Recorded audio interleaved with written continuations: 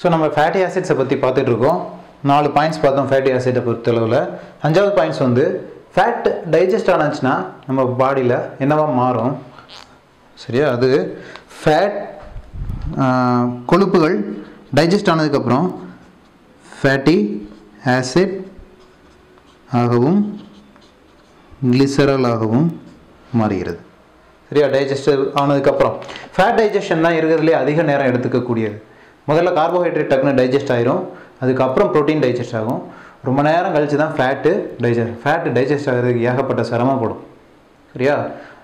லிவரில் இருக்கக்கூடிய கால் பிளாடரில் இருக்கக்கூடிய secretion, file acids, file pigments, அதுக்கு பேன்க்ரியாஸில் செக்ரீட் ஆகக்கூடிய லிப்பேசஸ், பேன்க்ரியாட்டிக் லிப்பேசஸ், இந்த என்சைம்ஸ் எல்லாமே கஷ்டப்பட்டு ஃபேட்டை டைஜஸ்ட் பண்ணி ஃபேட்டி ஆசிடாகவும் கொலஸ்ட்ராலாகவும் கன்வெர்ட் பண்ணும், சரியா? ஓகே. ஸோ அடுத்தது 6வது பாயிண்ட், தக்காளியில் ஃபேட் இருக்கா? ஓகே. ஜென்ரலாக தாவரங்களில் ஃபேட் அதிகமாக இருக்கா, விலங்குகளில் ஃபேட் அதிகமாக இருக்கா, உணவுப் பொருட்களில்?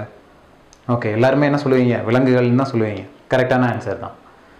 தக்காளியில் ஏதாவது ஃபேட்டு இருக்கா, கொழுப்பு சத்து இருக்கா அப்படின்னு கேட்டால் யாருமே இல்லைன்னு தான் சொல்லுவோம். ஆனால் தக்காளியில் லைக்கோபீன் அப்படின்ற ஒரு பிக்மெண்ட் இருக்குது. தக்காளி ஏன் சிகப்பு கலராக இருக்குது? முதல்ல அதுக்கு காரணம் இந்த பிக்மெண்ட்டு தான். லைக்கோபீன் அப்படின்றது சிகப்பு கலர் பிக்மெண்ட். ஸோ இந்த பிக்மெண்ட் இருக்கிறதுனால தான் தக்காளி சிகப்பு கலரில் இருக்குது. And this pigment is very very important pigment. ஏன்? Because this pigment is having anti cancerous property. தக்காளியை டெய்லி நம்ம சாப்பிட்டோம்னா என்ன, நமக்கு கேன்சர் வராது, சரி? ஆன்டி கேன்சரஸ் ப்ராப்பர்ட்டி இருக்கக்கூடிய பிக்மெண்ட் இந்த லைக்கோபீன். லைக்கோபீன் அப்படின்றது ஒரு டெர்பீன் காம்பவுண்ட். நீங்கள் பார்த்தீங்க அப்படின்னா டெர்பீனும் இந்த ஃபேட்டுக்கு கீழே தான் வரும், சரியா? ஓகே. ஜென்ரலாக பிளான்ட்லேயும் கொழுப்பு சத்து இருக்குது, அனிமல்ஸ்லேயும் கொழுப்பு சத்து இருக்குது. பிளான்ட்டில் இருக்கக்கூடிய கொழுப்பு சத்தில் ஜென்ரலாக கொலஸ்ட்ரால் கம்மியாக இருக்கும். அனிமலில் இருக்கக்கூடிய கொழுப்பு சத்தில் கொலஸ்ட்ரால் அதிகமாக இருக்கும், சரியா? ஓகே. ஸோ அந்த கொலஸ்ட்ராலில் குட் கொலஸ்ட்ரால், பேட் கொலஸ்ட்ரால் அப்படின்றது நீங்கள் தெரிஞ்சிருப்பீங்க. குட் கொலஸ்ட்ரால் அப்படின்றது fat deposition from blood vessels to liver. Bad கொலஸ்ட்ரால்ன்றது fat digestion R deposition from liver to blood vessel, சரியா? ஸோ உங்களுக்கே நல்லா தெரியும், நிறைய வீடியோஸ் பார்த்துருப்பீங்க, நிறைய அட்வர்டைஸ்மெண்ட்ஸ் பார்த்துருப்பீங்க. பிளட் வெசல்ஸில் இதான் பிளட் வெசல்ஸ் அப்படின்னா, இந்த பிளட் வெசலில் ஃபேட் மாலிக்யூல் வந்து ஓகே, இது வந்து இன்னர் லேயர் ஆஃப் பிளட் வெசல்ஸ்னு வச்சுக்கோங்க. ஸோ இந்த இன்னர் லேயருக்கும் பிளட் வெசலுக்கும் நடுவில் ஃபேட் அதிகமாக டெபாசிட் ஆனிச்சுன்னா என்ன ஆகும்? இரத்த குழாயில் அடைப்பு ஏற்படும், சரியா? ஸோ இந்த அடைப்புக்கு காரணமாக இருக்கக்கூடியது என்னது? Bad cholesterol. இந்த பேட் கொலஸ்ட்ரால் என்ன பண்ணுது? லிவரில் ஸ்டோர் ஆகி இருக்கக்கூடிய லிப்பிடை நேரம் எங்கே கொண்டு வருது? பிளட்டுக்கு அடியில் பிளட் வெசல்ஸுக்கு உள்ளே கொண்டு வந்து டெபாசிட் பண்ணுது. அதனால இது பேட் கொலஸ்ட்ரால். குட் கொலஸ்ட்ரால்னால் என்ன பண்ணும்? இங்கேருந்து ஃபேட் எடுத்து லிவரில் கொண்டு போய் டெபாசிட் பண்ணும், சரியா? ஓகே. ஸோ நீங்கள் விளம்பரத்தில் பார்த்துருப்பீங்க mono unsaturated fatty acids and poly unsaturated fatty ஆசிட்ஸ்னு. இந்த poly unsaturated fatty acids are good for health. Mono unsaturated fatty acids generally unsaturated fatty acids வந்து நம்ம ஹெல்த்துக்கு ரொம்பவே நல்லது, சரி? அது எப்படி சார் நம்ம கண்டுபிடிக்கிறது unsaturated fatty acid saturated fatty ஆசிட்ன்ட்டு அப்படின்னு கேட்டிங்கன்னா ரொம்ப சிம்பிள். ரூம் டெம்பரேச்சரில் திரவமாக இருந்துச்சுன்னா அது அன்சேச்சுரேட்டட் ஃபேட்டி ஆசிட் அதிகமாக இருக்குதுன்னு அர்த்தம். ரூம் டெம்பரேச்சர்லேயே சாலிடாக மாறிடுச்சு, திடப்பொருளாக மாறிடுச்சு அப்படின்னா அதில் சேச்சுரேட்டட் ஃபேட்டி ஆசிட் அதிகமாக இருக்குதுன்னு அர்த்தம். உதாரணத்துக்கு நெய், வெண்ணெய் இதெல்லாம் பார்த்தீங்கன்னா ரூம் டெம்பரேச்சரில் சாலிடாக இருக்கும், ஓகே? இது நீங்கள் ஆயில் பார்த்தீங்கன்னா நல்லெண்ணெய், சன்ஃப்ளவர் ஆயில் இதெல்லாம் ரூம் டெம்பரேச்சரில் எப்படி இருக்கும்? லிக்விடாக இருக்கும், சரியா?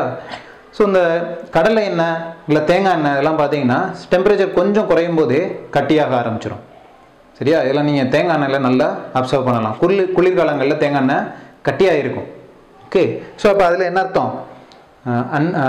சேச்சுரேட்டட் ஃபேட்டி ஆசிட்ஸ் அதிகமாக இருக்குது அப்படின்ட்டு அர்த்தம், சரியா? அதனால தான் இந்த கொலஸ்ட்ரால் அண்டு பிளட் ப்ரெஷர்லாம் அதிகமாக இருக்கக்கூடியவங்க, ஹார்ட் பேஷண்ட்லாம் தேங்காய் அந்த மாதிரி கொழுப்பு சத்துக்கள் அதிகம் இருக்கக்கூடிய பொருட்களை தவிர்க்க சொல்லுவாங்க, ஓகே?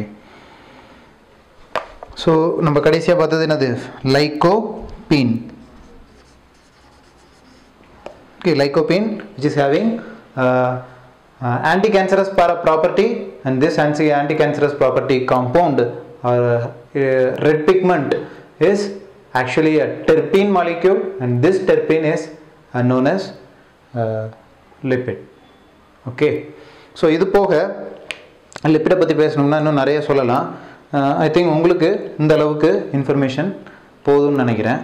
ஓகே, முதல்ல ஒரு சின்ன ரேப்பப் பண்ணுவோம். ஸோ லிப்பிடை கிளாஸிஃபை பண்ணும்போது நம்ம simple lipids, compound lipids, derived லிப்பிட்ஸ்ன்னு classify பண்ணலாம். இந்த simple acid லிப்பிட்ன்றது fat and oil, and compound lipid which is consist of additional atoms like nitrogen, phosphorus, sulfur.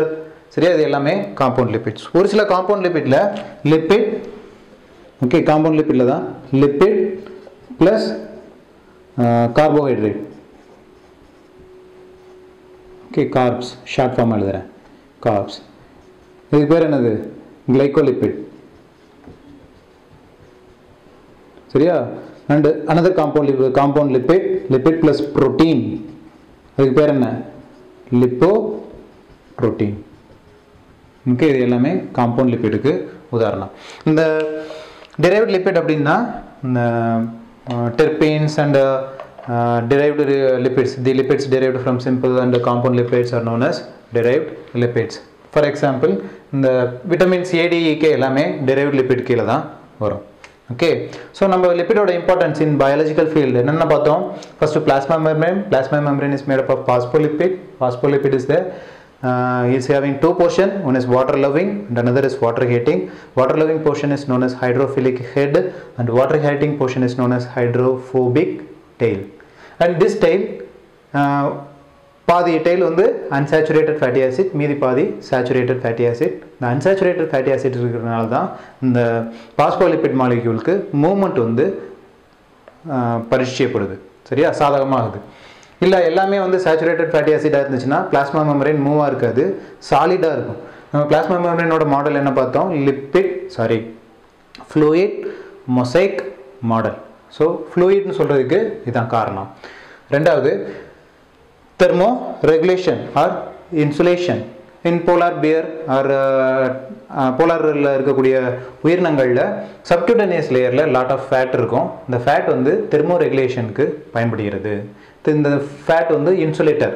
So இயற்கை பனிக்கரடிக்கு கொடுத்த போர்வை என்னது? இந்த lipid layer, subcutaneous layer. நம்மள்டையும் subcutaneous லேயரில் லிப்பிட் ஸ்டோர் ஆகிருக்கு. நிறைய லிப்பிட் எங்கே ஸ்டோர் ஆகும்? பெல்லி அண்டு தொடை பகுதிகளில். சரியா, இன்னும் நிறைய சாப்பிட்டுக்கிட்டே இருந்தோம்னா லிப்பிட் வந்து கடைசியாக கன்னத்தில் ஸ்டோர் ஆக ஆரம்பிக்கும். கன்னத்தில் சதை வச்சுச்சு அப்படின்னாலே கொஞ்சம் கவனமாக இருக்கணும், ரொம்ப டேஞ்சரான ஒரு விஷயம். ஓகே, சரி, அதுக்கப்புறம் நம்ம என்ன பார்த்தோம்? 6 hormones. All 6 hormones are lipid in nature. For example, male 6 hormones are known as androgen and female 6 hormone என்னது? Estrogen. The male 6 hormone, female 6 hormones எல்லாமே என்னது? Fat. அடுத்து fat soluble vitamins. இந்த fat இருக்கிறதுனால தான் fat soluble vitamins ப்ரொடியூஸ் ஆகுது. இந்த fat soluble vitamin நம்மளுக்கு நிறைய நன்மை தருகிறது. நம்ம விட்டமின் சாப்டரில் அதை பற்றி டிஸ்கஸ் பண்ணுவோம். உங்களுக்கே தெரியும், விட்டமின் ஏ மாலைக்கண் நோய், vitamin D rickets, vitamin E, vitamin K. So vitamin இன்னு வந்தது anti sterility vitamin, vitamin K anti haemorrhagic vitamin. Okay, so அதெல்லாம் நம்ம லிப்பிட் படிக்கும் போது தெளிவாக பார்ப்போம். இப்போ வந்து ஃபேட் சாலிபிள் விட்டமினுக்கு ஃபேட் ரொம்ப அவசியம் அப்படின்றது மட்டும் தெரிஞ்சுக்கோங்க. அண்ட் ஃபேட் நம்ம உடம்புல டைஜஸ்ட் ஆகும்போது என்னவா மாறும்? ஃபேட்டி ஆசிடாகவும் கிளிசராலாகவும் மாறுது. And lycopene is a pigment. எதில் இருக்கக்கூடியது? தக்காளி பழத்தில் இருக்கக்கூடியது சிகப்பு கலர் பிக்மெண்ட். இது வந்து ஆன்டி கேன்சரஸ் ப்ராப்பர்ட்டி இது இருக்குது. அதுவும் ஒரு வகையான லிப்பிட் தான். சரியா, இவ்வளோ படித்ததுக்கப்புறம் உங்களுக்கு இந்த ஃபேட்டி ஆசிடை பற்றி இன்னொரு மிக முக்கியமான ஒரு தகவல் நீங்கள் கண்டிப்பாக தெரிஞ்சு வச்சுருக்கணும். இந்த ஃபேட்டி ஆசிடை நம்ம இன்னொரு விதமாக 2 வகையாக பிரிக்கலாம். ஒன்று எசென்ஷியல், இன்னொன்று நான் essential. So essential fatty acid, நான் எசென்ஷியல் ஃபேட்டி ஆசிட். சார் அப்படின்னா என்ன சார்? ஒன்றுமே கிடையாது. எசென்ஷியல்னால் என்னது? கண்டிப்பாக தேவைப்படுகிற அப்படின்ட்டு அர்த்தம். கண்டிப்பாக தேவைப்படக்கூடிய ஃபேட்டி ஆசிட். கண்டிப்பாக தேவைன்னெலாம் சொல்ல முடியாது. சரியா, அது இல்லாமல் இருந்தாலும் பரவாயில்ல, உடம்பு சமாளிச்சுக்கும். அப்படிப்பட்ட ஃபேட்டி ஆசிட். ஸோ நம்ம நார்மலாகவே கொழுப்பு சத்துக்கள் அதிகமாக இருக்கக்கூடிய உணவுகளை சாப்பிட்றோம். இந்த கொழுப்பு சத்துலேருந்து இந்த ஃபேட்டி ஆசிட், ஒரு சில ஃபேட்டி ஆசிட்லாம் நம்ம உடம்பே தயாரிச்சிக்கும். நம்ம அந்த ஃபேட்டி ஆசிடை சாப்பாட்டில் சாப்பிடலனாலும் பரவாயில்ல. ஆனால் இந்த எசென்ஷியல் ஃபேட்டி ஆசிடை நம்ம கண்டிப்பாக சாப்பிட்டே தீரணும். அப்படி நம்ம சாப்பிடாம விட்டோம் அப்படின்னா நம்மளுக்கு நிறைய பிரச்சனை வரும். ஸோ இதனால தான் நீங்கள் அட்வர்டைஸ்மெண்ட்டில் பார்த்துருப்பீங்க ஆல்ஃபா டிஹெச்ஏ. சரியா? அந்த ஆல்ஃபா டிஹெச்ஏ ஹார்லிக்ஸ், ஜூனியர் ஹார்லிக்ஸில் அதிகமாக உள்ளது, குழந்தைகளின் மூளை வளர்ச்சி, அப்படி இப்படின்னு ஏகப்பட்ட பில்டப் கொடுப்பாங்க. ஒன்றுமே கிடையாது. காட் லிவர் ஆயிலை நம்ம கொடுத்தா போதும். இல்லை ஃபிஷ் அதிகமாக சாப்பிட்டா அதுலேயே இந்த ஒமேகா ஃபேட்டி ஆசிட்ஸ் நிறைய இருக்குது. அப்படி இல்லை சார் நான் வெஜிடேரியன் தான் சார் அப்படின்னா ஒன்றுமே கிடையாது. சோயாபீன்ஸ் நீங்கள் சாப்பிட்டீங்கனாலே அதுலேயே நிறைய ஒமேகா 3 ஃபேட்டி ஆசிட்ஸ் இருக்குது. ஸோ இந்த சோயாபீன்ஸ் வந்து நம்ம நிறைய சாப்பிட முடியாது. சரியா? அதே நேரத்தில் அதில் கம்மியான அளவு ஃபேட்டி ஆசிட்ஸ் தான் இருக்குது. இந்த essential fatty ஆசிடான omega 3 fatty acid மிக கம்மியான அளவு தான் இருக்குது. அதனால் என்ன செய்யலாம் அப்படின்னா சோயாபீன்ஸை வாங்கி வச்சுட்டு டெய்லி சமையலில் ஒரு கைப்பிடி போட்டுடலாம். சரியா? குக்கரில் நம்ம ஏதாவது காய்கறிகள் அவிக்கும்போது இந்த சோயாபீன்ஸை ஊற போட்டு நம்ம போட்டோம் அப்படின்னா நம்மளுக்கு ரெகுலராக இந்த ஃபேட்டி ஆசிட் கிடச்சிக்கிட்டே இருக்கும். இதுக்கு நம்ம ஹார்லிக்ஸ் தான் வாங்கி குடிக்கணும், இல்லைன்னா அவங்க சொல்லக்கூடிய சத்து பானங்கள் தான் வாங்கி குடிக்கணுன்ற கட்டாயம் கிடையாது. சரியா? ஓகே. அது போக நம்ம வால்நட், ட்ரை ஃப்ரூட்ஸ், இதில் எல்லாத்துலேயுமே இந்த ஃபேட்டி ஆசிட் வந்து போதுமான அளவு இருக்கிறது. Okay. So essential fatty acid and நான் essential fatty acid. Okay. So இது வரைக்கும் நம்ம வந்து எதை பற்றி பார்த்துருக்கோம்? லிப்பிடை பற்றி பார்த்துருக்கோம். சரியா? அடுத்து நம்ம கார்போஹைட்ரேட்ஸ் பற்றி பார்ப்போம்.